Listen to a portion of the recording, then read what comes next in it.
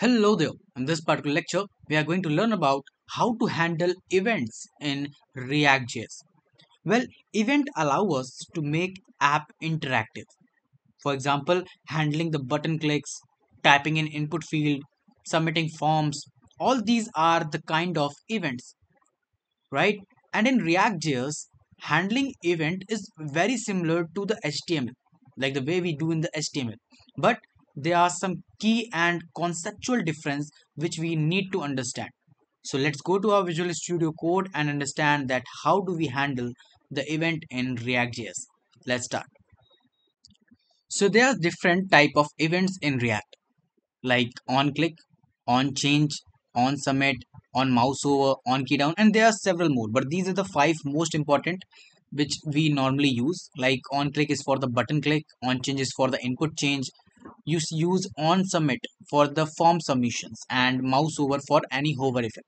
Right. So these kind of things that we use. So let's learn each and everything one by one with the help of the examples. Right. So we are on our app.jsx file, and inside this let's do one thing. Let's create a button, and the button says click on me, right? And let's give a quite little css to it. Let's say that padding in x direction will be 5 vw, and padding in y direction will be 3 vw, and the bg, let's give a background color also, that is red and 100, right? So let's go to our website and see that how it is looking. So yeah, it is looking like this. Okay, it become too much big. What I did wrong? Okay, I give VW, and I think that's the problem. So let's give it 50 pixel, and let's give it 30 pixel. Okay, now it is actually small and it is on the top, right? So yeah, our CSS part is done. Now let's do one thing, that let's create a function. Let's create a function which is named function handle click. And now here let's write alert, and alert says you click me, right? Yeah. Now I want a event such that when I click on this particular button, I want this particular function to initiate, to be call out. For that, what we have to do? Very simple. You just need to write on click. Just write on click, and then there will be a curly bracket, right? And inside of it, you just write the name of the function which you want to call, right? I have written the handle click. Now the handle click function is now being called, right? So this is how you use it. Now if I go to my, okay, there is some mistake, I guess. What is happening? Okay, sorry. So there should be a function, and it should be just const, not the function, because we are using a arrow function, right? Yeah. So now if you go and click on this button, you can see I'm getting an alert. This event occurred. Why? Because we are using an event handler that is on click. So this is for your button, right? Now let's go to our second, which is on change.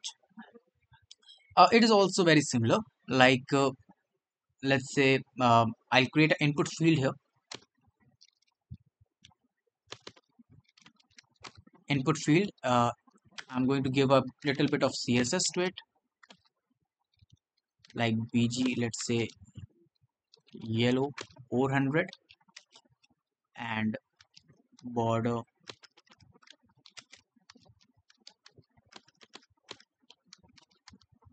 let's give a border 2, and border white, right? Let's go to our Visual Studio Code. You can see I'm having a input field here, right? Yeah. Now after putting this, I want that every time I write something inside this particular input field, I want this to get shown on my console. I want this particular event to occur, right?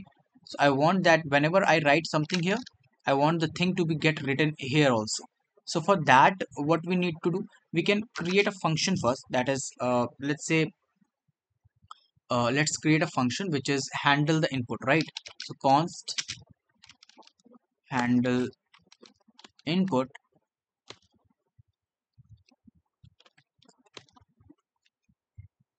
Okay, and here inside of it I'm going to write console.log. And when you use the input field, right, so basically while working with the event, you simply just need to write the events here. It will show that changes, whatever the thing which is happening inside the input field get stored inside this event, right? So for printing the values, for that we need to write event, then you have to write a target and then write the value like this. And for assigning it with the input field, you simply need to write what? On change, right? on Whenever the value of the input field get changed, this particular function needs to be called, so we will write the function name inside of it, that is handle input. Now if we go to the console, just simply reload it, and now if I write anything like Piyush, you can see on every time a new letter is getting written, right, this particular function is running, and the after running the function, the whatever the value inside the input field is getting printed inside the console, right? So this is how we deal with our what input field and make our handler, right, event handler. Now on submit, you will learn about it in the form submission, when we'll run about when we'll make the video on react forms, right? And this one more thing is here which you need to understand is that on mouse over, let's take an example of it also. So let's say that I'm having a paragraph, and which is having some 100 words, right? And I want to put a function first, that const on mouse, right? And I want that on mouse over, right? If I say that even mouse enter or mouse leave, anything, on mouse move, anything you can write. So I'm going to use mouse over. I want this particular function to run, that is on mouse, which I've created on the top. And here I want to say that console.log, console.log, in my console print mouse over, mouse over, right? Now let's go to our console and let's just do one thing. Now if you see, if I when I take my cursor to this particular paragraph, you can see I'm having this mouse over now, right? Every time I take my mouse over on it, I will get a mouse over getting printed inside of it. You can see the number 7, right? So this is how you deal with all the events in your React.js.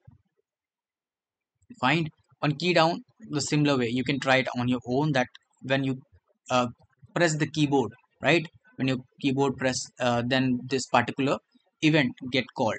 For that we use on key down and on submit. These two are things which is as assignment, or will learn further in our videos. And this is all about today's video. Thank you so much for watching. We will meet in the next video very soon. Till then, goodbye, and don't forget to like and subscribe the channel. Bye.